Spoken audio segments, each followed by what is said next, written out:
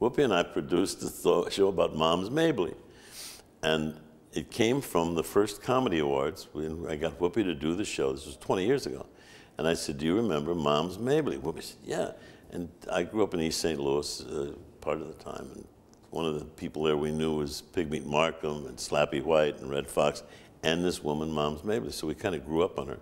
So on the first Comedy Awards, Whoopi did an impression of Moms Mabley, which got us in trouble because they didn't really understand moms, you know. And so Whoopi came out and said, Mom be walking down the street with her girlfriend. Girlfriend said, Moms, I smell hair burning. Mom said, maybe we're walking too fast.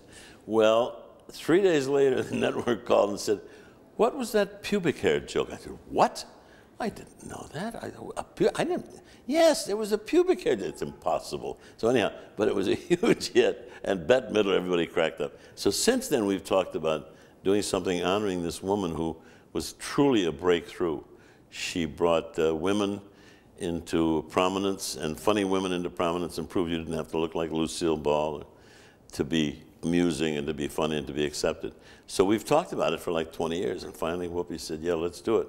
And Whoopi directed it, and we put together probably 25 people from Sidney Poitier and Eddie Murphy to Harry Belafonte and Joan Rivers, you know, so the good cross-section of people, all of whom grew up and loved this magical woman who became this character, Moms.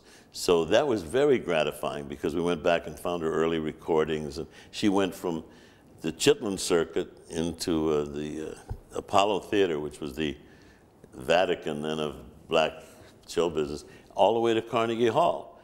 And so that voyage was magnificent from this woman. And Whoopi's done a great thing. She talks about moms, but she also directed it. Whoopi's a hell of a director.